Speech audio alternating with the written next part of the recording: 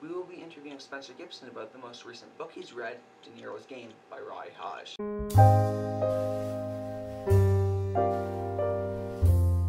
The book is set in Beirut during the Lebanese Civil War. This is evident as the main character often refers to the war as the Christians versus the Muslims. He also describes different sounds he hears, like bombs going off, people screaming, as well as radios making noise. Specifically, the radios were used to communicate when they were getting bombed. However, when they were safe, a music artist called Abu Fayaz would come on the radio and sing. Not only could one hear a lot going on, one could also smell a lot of stuff. There was garbage piled high in the streets, which contributed to a constant rotting smell. The smell of cigarettes was also very common, as everyone in the city loved to smoke. Overall, the constant smells and sounds help one understand what Beirut was like.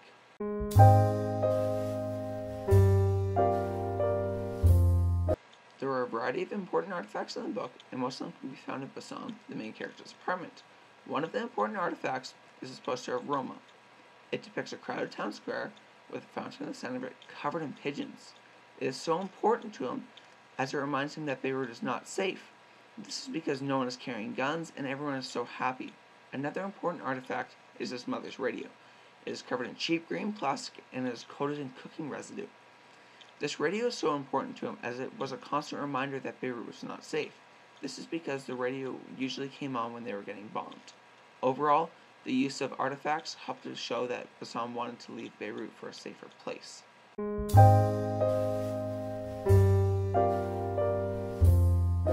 There are a variety of events that happen in the novel that help to create a believable setting.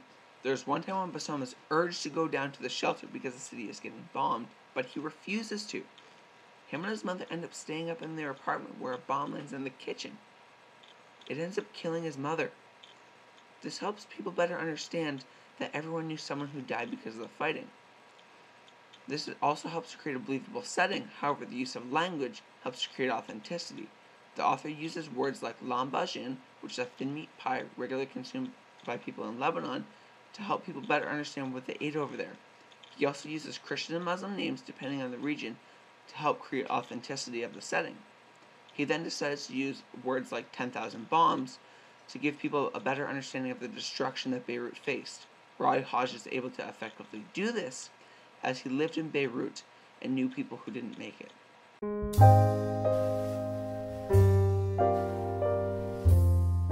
There are two different places where the book is set. The first half of the book takes place in Bassam's apartment. This is arguably the most important place as he develops one to leave Beirut for a safer place. However, it is his home. The main atmosphere for his apartment is sad. This is because everything is broken and there's smoke constantly in the air. When he decides to leave Beirut, he bribes the captain of a cargo ship to let him join him on his journey to France. When he gets to France, he decides to purchase a hotel room. His hotel room feels like home, however it is much safer. The atmosphere helps to reflect the safety of France, as everyone is smiling and no one is carrying guns. These two settings are connected, as both places he goes, he finds a place that feels like home. His want to find a place like home helps to change both the setting and the mood.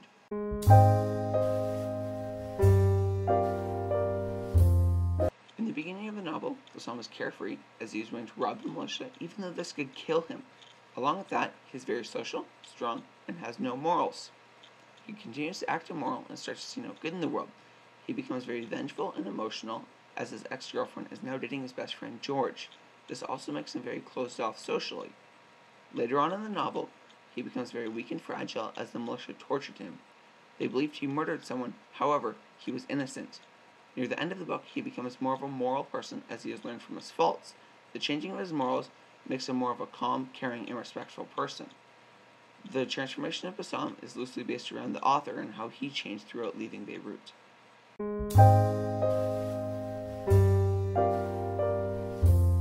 Bassam has a huge impact on other characters in the novel. He affects his girlfriend, Raina, by raping her. This in turn changes how she thinks and feels about him. Along with that, she starts to avoid him because of what happened. This helps to show how he not only affected her mentally and emotionally, he also changed her social interactions. Even though he had a negative impact on Raina, he had a positive one on his best friend George. He went to George and told him what he was doing was wrong, as he was part of the militia and was killing innocent civilians. This made George feel remorse and in turn made him more of a moral person. Overall, Bassam has a huge impact on other characters in the book.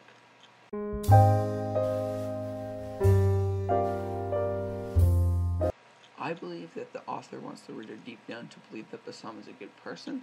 However, events that have happened in his childhood have affected his morals. I believe this as Bassam does great things, like protecting Ray from getting beat, saving children from death, as well as trying to convince George to not join the militia. These events have been clouded by other ones, like him raping his girlfriend or robbing the casino. But these can relate back to events in his childhood, like his father raping his mother, which definitely impacted his morals.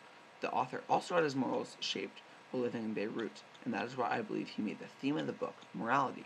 The theme statement I have come up with is, a person's childhood is foundational to their sense of morality. The author of Deniro's Game is Roy Hodge. He was born in 1964 in the city of Beirut. He is of an Arabic background and a Christian faith. The Lebanese Civil War was a huge part of his childhood. This not only influenced his want to leave Lebanon for schooling, it also made him want to write the book Deniro's Game. When he came to North America, he got a degree in fine arts, a master's of fine arts, and a degree in photography. After finishing school, he decided to work as a photographer to help pay his rent. In his free time, he worked on Deniro's Game. After publishing Deniro's Game, he won the IMPAC Dublin Literacy Award, which is worth over $150,000. Even though he has become successful and is living a happy life, his political opinions have not changed since leaving Beirut. He believes that Canada should be taking in more refugees, as he knows how bad it is in war-torn countries.